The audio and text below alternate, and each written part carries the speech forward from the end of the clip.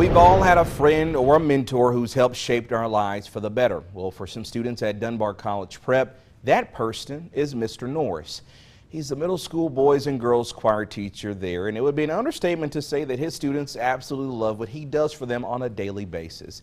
KLBK's Grace Morris joins us live from where all that magic happens. Hey, Grace.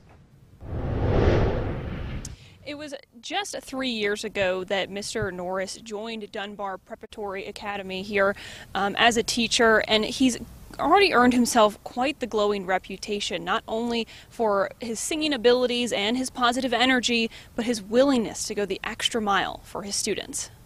Ready, 1, 2, 3, This might seem like your average choir class. He will save my soul. But Mr. Norris Good, together, ready, and go. is not your average choir teacher. When you walk into his classroom, It's like you could just be in here and be yourself. you can feel the energy. I see myself in them. Mr. Norris teaches both middle school girls and boys choir, going above and beyond the music. I have a very unique bond with them. I counsel them daily. I talk to them daily. He's there for you, and like if you need someone to talk to, he's gonna like always be all ears for you. Like the time when not all of his students could get black shoes for a performance, so he bought them. He can be like a teacher slash father figure, somebody like you can look up to as a man.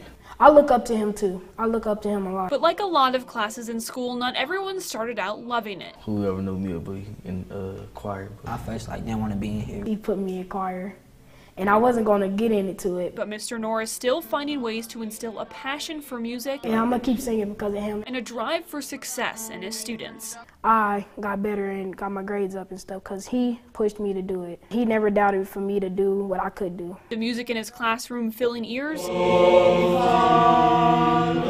but his teaching and care for students filling hearts. First of all, if you ever need me, I will come to your rescue. I will be there. I hold them very dear to my heart, and I don't know if you can tell, but I love them.